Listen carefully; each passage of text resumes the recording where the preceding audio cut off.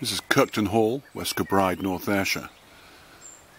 This tree is a mayflower, otherwise known as a hawthorn. Mayflower because they often flower in May, and hawthorn from the haws, which are the red berries that are produced by the tree. This particular hawthorn has a great deal of ivy going in amongst it, and because it's some distance off the ground, the ivy leaves are the mature rather than the juvenile shape.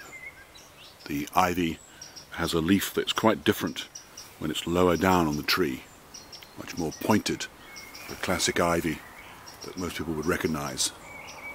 Further up the tree, the leaves are different. They don't have the points to them.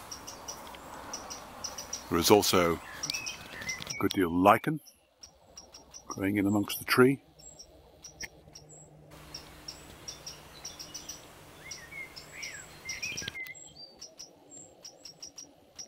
Hawthorn leaves were eaten in past times, frequently referred to as bread and cheese, supposedly with that sort of flavour.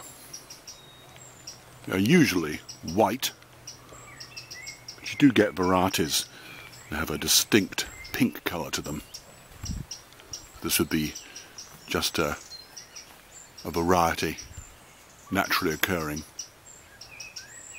which has a distinct pink colour.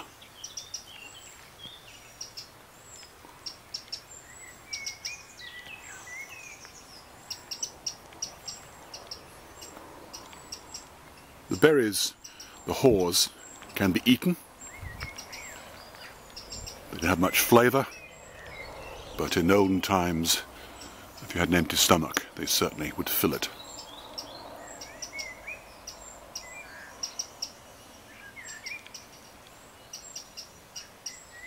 Hawthorn is frequently planted as a hedgerow tree because of its spines, which are obviously good for keeping stock, sheep and cattle, within the intended area.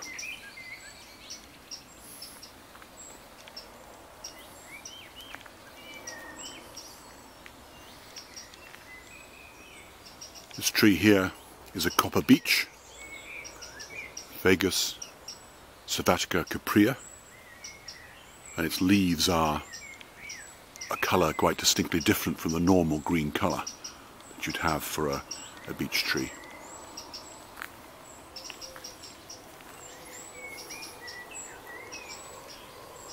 Growing beneath these trees are bracken. Bracken is a type of fern, very invasive. It is said that the sesamate fronds, the top of the fern, can be eaten. However, it is also said they may be carcinogenic, so they could cause a cancer if eaten in any quantity. Best avoided.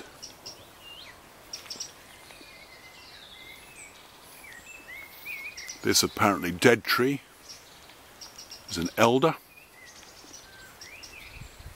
Sambucus nigra, scientific name. The flowers are used in the making of mead. And the tree is unusual in that its stems are not very strong, and they can be hollowed out to be used as whistles or blowpipes, or even for blowing into a fire to make the flower draw. Very commonly, the Jew's ear fungus grows on this species of tree.